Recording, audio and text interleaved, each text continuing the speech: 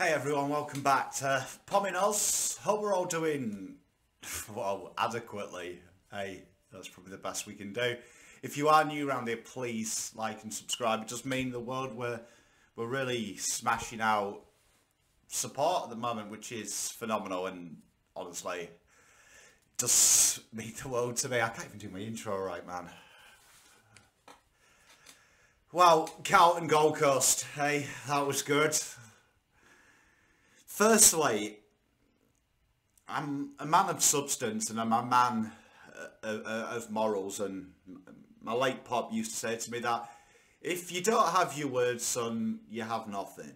And he said that's the only thing that binds us as people, rich, poor. Our word is the most valuable thing anyone will ever possess. And firstly, I've got to put my hand up here. I've got to put my hand up and sincerely apologise to each and every one of you.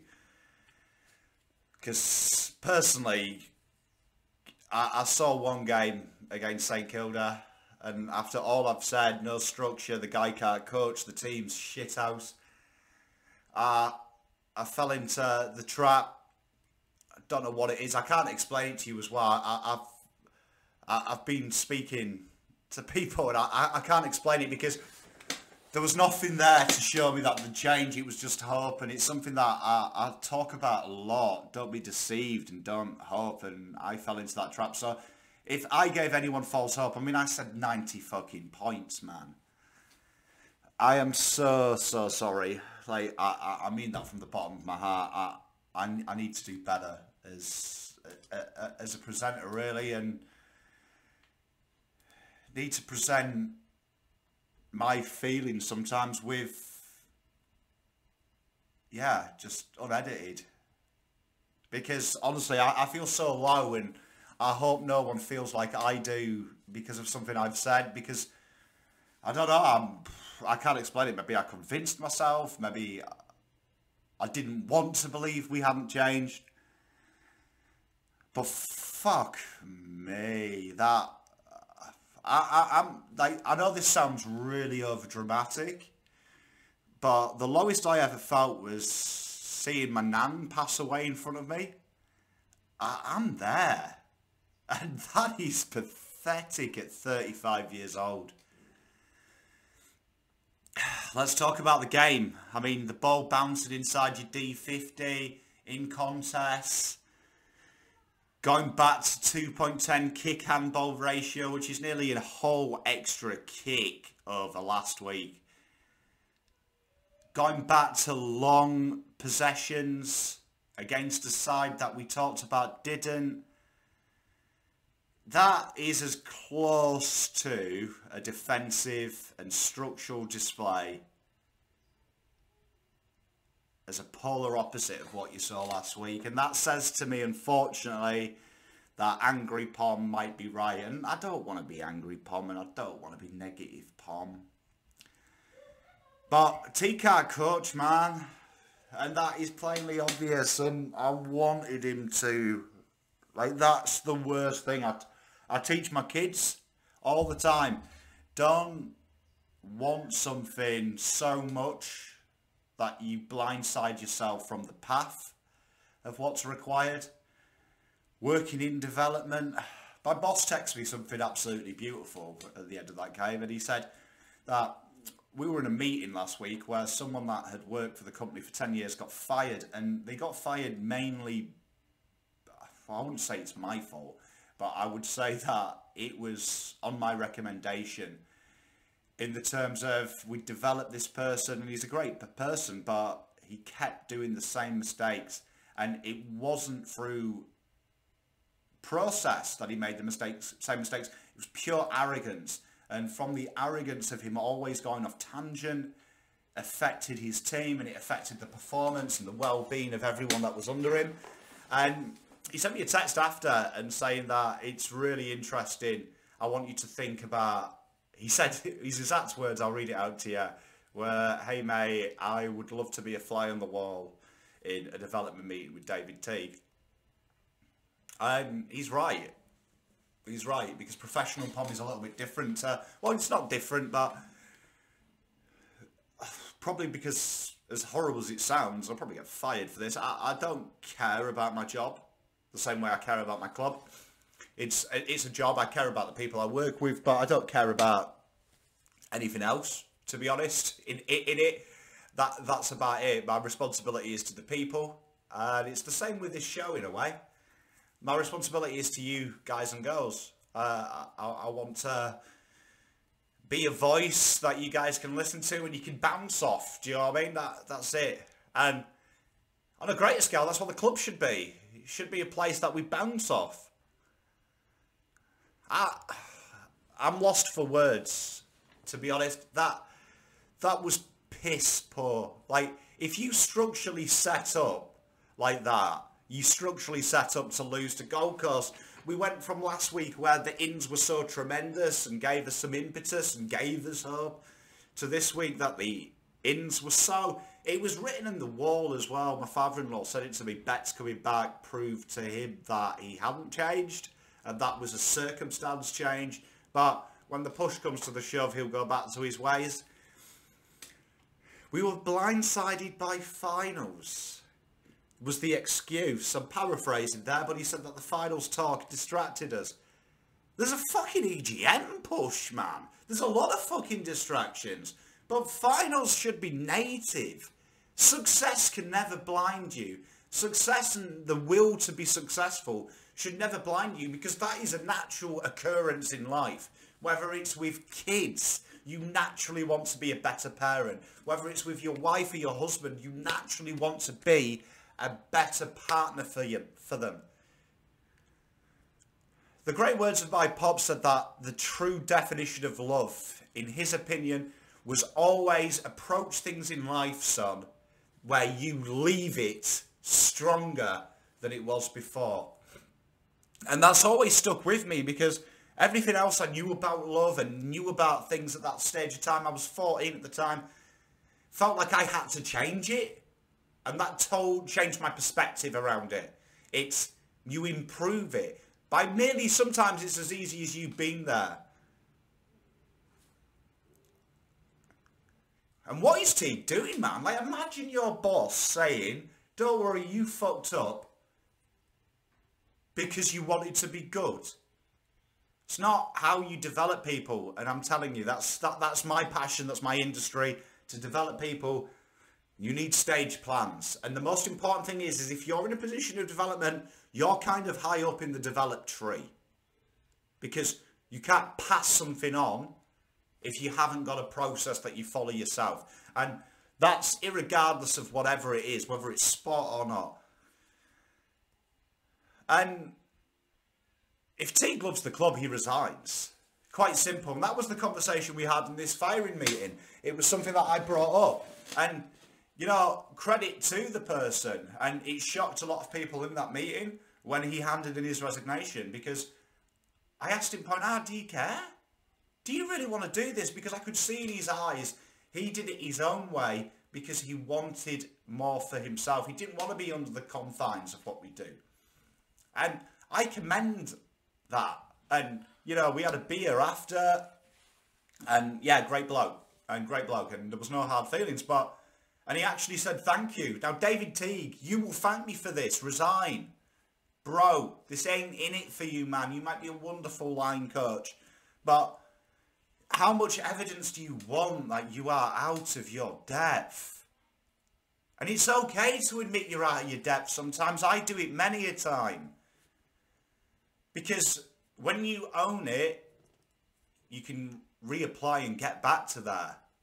This was, for me, a display of arrogance of its highest order, to go back to a methodology that doesn't work. And it's interesting because if you actually look at the St Kilda game, that's akin to the first 4 games, almost in identicality between ball movement, positioning, X, Y, Z.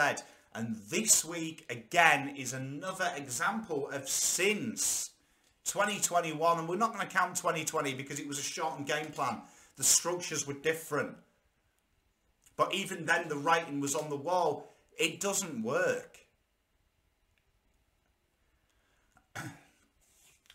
I want to feel proud. And I mean, I'm here apologising to the fans of myself and Blue Abroad for giving false hope. Where's the fucking apology? It's the apology, man. Because that deserves an apology. Them players from Ball Up, if you go back and watch the live, me and Riley talked about it, that the first bounce, you could see that it wasn't in the eyes of the players. And I look at the circumstance of motivation. Motivation sometimes, one of the greatest motivators for people is consequence. And it's a weird one because people don't talk about it. People always talk about the glossy things in development. Sometimes consequence is a great thing. And in my time in consequence, in working in rehabilitation and stuff like that, and working around drug addicts, is the consequence is a huge motivator. People forget that because it's not glossy, it's not sexy. Do you know what I mean? You want people to tell you that to be good at something, you have fucking sunshine and poppycock and stuff like that. In reality, that's not the case. Sometimes one of the greatest motivators is, you know, you need to change who you are because your mother's going to die, she's terminally ill. And that is a great motivator for people because it's empowering. And for me, the motivation for the players was simple this week. Finals is still on the line. There's a board push. We're in the papers for all the bad things. Everyone is poo-pooing on our club's name, on our board's name. And if you gave a shit about them, because we keep getting told the players care about Teague, the players care about the coaches, they care about Mark Lagudichet, all this bollocks. I tell you what, one of my development techniques is, because I'm a bit quirky, people like working with me. And that's not an arrogant statement. I know it's true because people have said it. And I use that for my advantage. And I say, look, if you really like me, I'm trying to help you here. And if you get fired, that looks on me. That reflects on me. So please don't. Please listen to me and work together with me because I want you to be good. And it's a great tool sometimes for people because some people aren't self-motivated. Some people really do. And this is, I would say, genuinely across the board. People will do things for people they like. It's why we do things for our parents, just kind of blindly, because it's not an obligation, it's a want. How could you not be motivated if you actually gave a shit about a team? Because you knew what was going to happen. Like, these players aren't stupid. And that was devoid of energy. I can't accept a lethargic performance. I can't. That's where I draw the line. Because everything that I believe in life is you try. And that honestly, I don't care what anyone says. And if I'm out of order for saying this, who gives a fuck? The boys didn't give 95%. They didn't. The structure's a huge thing. And I think that's part of the huge problem. Structure, if you're not enjoying what you're doing, there's no way you can enjoy playing that way. There is no way from a systematical point of view where you know it is ineffective. It's never going to win flags. Last week, we saw them start a little bit lethargic, but there was happiness when that game plan started to kick off. It's fun. It's fun to watch, and I'd imagine it's hella fun to play. Backs against the wall against Gold Coast, and it's not good enough. Like, Gold Coast are a talented side, let's be honest. We probably downplayed them a little bit, but it's Gold Coast, man. They finish bottom 4 for a reason every year. It's not rocket science. It's okay people saying that they've got talent on the list. They finish bottom 4 for a fucking reason, man. And we're talking top 8. It's what we've been talking about. It's what the whole rebuild is. And why is there no accountability is my issue from the club. Like, I could not face you. I fucking nearly cried on fan camps and apologised to people. I apologised to people on the live, and I'm apologising to people now. And part of me thinks, well, Pom, it's not your fault. But I do feel like I have a duty when I use my voice to own the words and what they could influence. And some people did reach out to me and say, Pom, I'm really nervous about this game. And me, like the dumb fucking chubby pommy idiot I am, is like, oh no, that's all fucking good. This will be 60 points, baby. Fucking clown I am, man. And I hate being like this. And honestly, just, you know how much it affected me is, how much I love my Rangers. We lost 1-0 to Dundee, and like, honestly, for the first time in my life, we lost to a shit side, and kind of just didn't care. I wouldn't say I didn't care. I just kind of like was like, well, it's just fucking normal, isn't it? Eh? Welcome to 2021, Pom. When you're playing with a club that's 80,000 members, they're like 5th in the membership ladder. Even though they've fabricated their members, they're still fans. Their memberships have been given to people who care. In a COVID, another affected year, I disagree that it's not a motivator. To me, that would be the strongest motivator I could find, that they're in lockdown. 6 Melbourne is. And probably a good percentage of them Melbournians that are in lockdown, fucking hoping that you give them something to smile about. And instead, fuck me, man.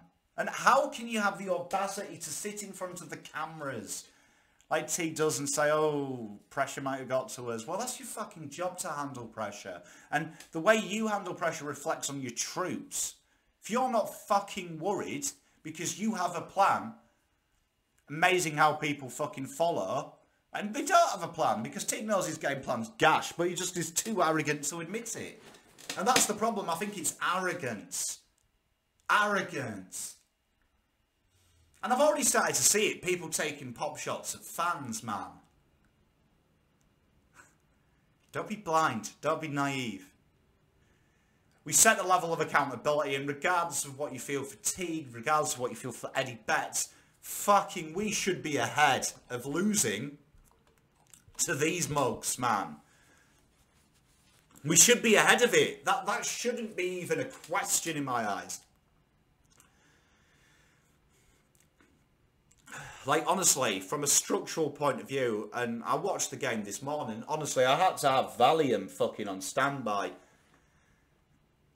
Structurally, that was poor. Totally poor. And I'm incredibly sorry. I'm incredibly sorry that I put faith in this system when I know it wouldn't work. And I knew there was a part of Pom deep down that was like, you know, they won't do it. And I can't imagine what it's like. You know, I've always wondered what it would be like when I fell off the rails as a young lad. What my pop must think. All that time and fucking energy. He's doing this, and I fucking know now. And honestly, fuck, I wish he was here so I could fucking call him now and give him a hug. So I'm a complete fucking dickhead for doing that to you. It's poor.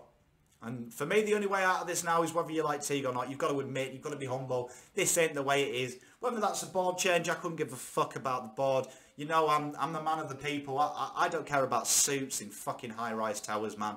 Care about the real people, the men and the women that are on the front line, and they're fucking wearing this loss. Well, them dickheads are supping a beer and fucking making some soppy Instagram post, man.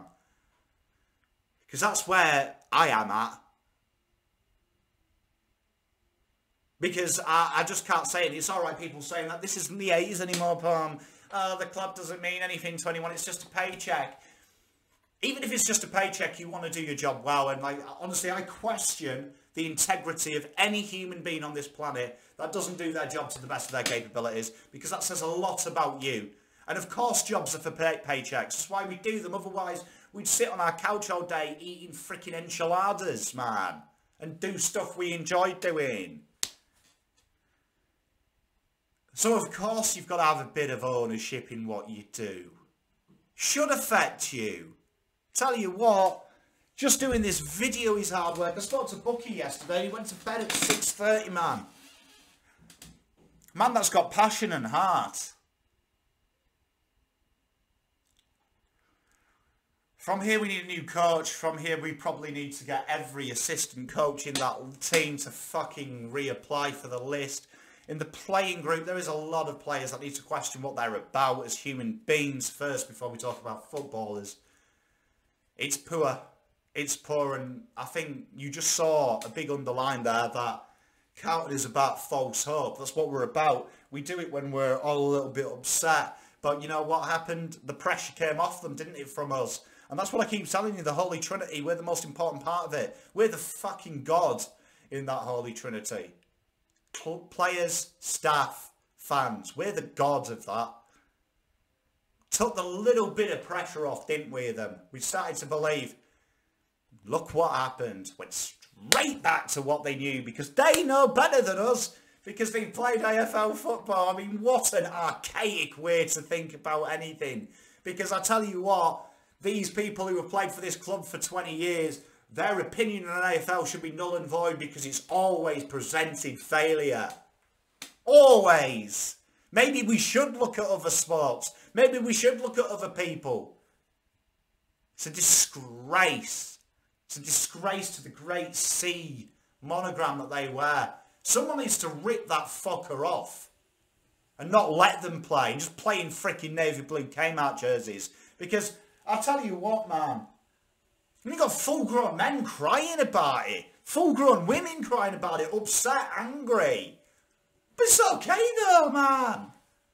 The cause itself, Carlton respects. If that doesn't motivate you, you get these soppy little videos they do of how they're affected by that. Tell you what, you make me play for a cause that I give a shit about.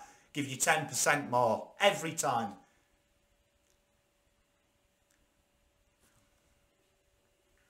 Unbelievable.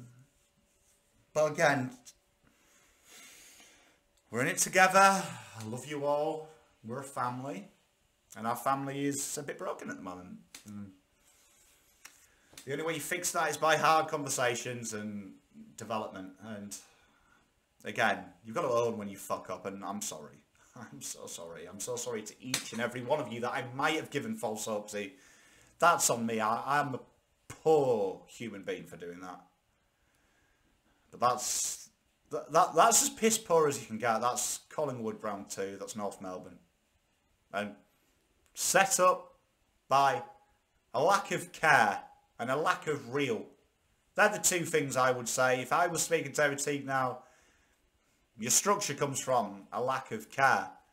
Comes from a lack of care in the right places. It's a care for yourself because you believe this works versus a care for the people that you're responsible for. And that is what? 40 players on a list and 80,000 sat at home and probably 120 plus thousand people around the globe. One man over 120. And yeah, the board have got a responsibility in this, but you've got to remember how the structure of a football club works. The coach sets the tactics. The coach sets the mantra in which the assistants go to. And that is the facts. At the moment, he's leading this charge, and he's leading this charge into just... He's basically a pillar of his own arrogance and self-importance. Time to go. Time to go. And honestly, we're going to learn a lot about him as a human being. Because I don't think you need much evidence to know that this guy's so fucking out of his depth, it hurts. And you know a lot about people when they're out of their depth and how they own it. And when they make a mistake. It's probably the biggest leader you'll see in what a human being is like. And if they're worth something. Because every decision should be made with brute honesty. I love you all. We go over to Port next. That'll be fun, eh? Football. Only 2 more weeks to go, ladies and gentlemen, and we'll do some draft videos and we'll get excited by kids again, eh? Very low Pom, but I'm sending you all my love. My apologies, my love. Be safe if you're in lockdown. If you're not, well done. But still send my love anyway. Be good to each other. Pom out.